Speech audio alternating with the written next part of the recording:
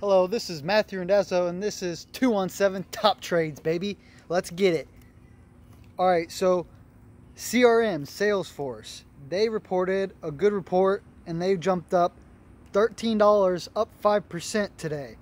Snowflake also reported good stuff last night and yesterday, and boom, they went up 6.6%, $18 today.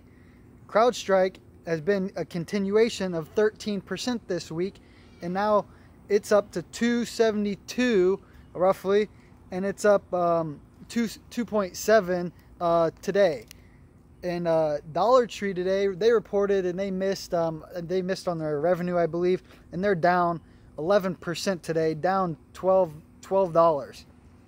JP Morgan, they've been on the uptick recently this week in for instance, and they've been up 4.9% this week, going from 155 to about 163 at the high, but it's pulled back since.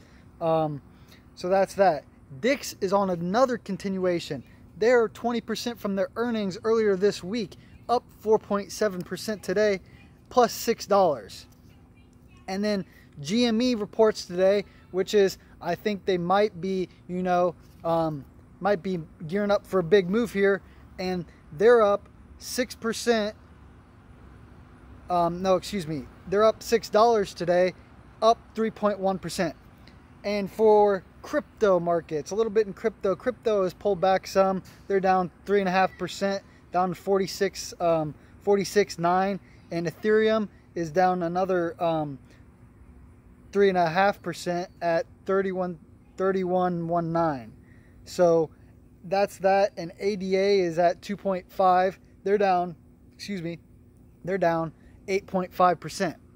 And in commodities world, commodities have been trading. Gold is flat at 17.93. Copper's up there at the high at 4.2. Silver's just a small slight pullback at 23.5. Oil's at 67 and 70 for that. So, roughly there. And then nat gas is at 4.2. Corn's at 5.49. Soybeans are at 13.25, and palladium is at 2,388, down 1.75%. So that's let me do cattle too, because I know my farmers like the cattle. So cattle is up at 1.29, just freshly off from its highs at 1.32. So that's that. And now I'm going to go with futures.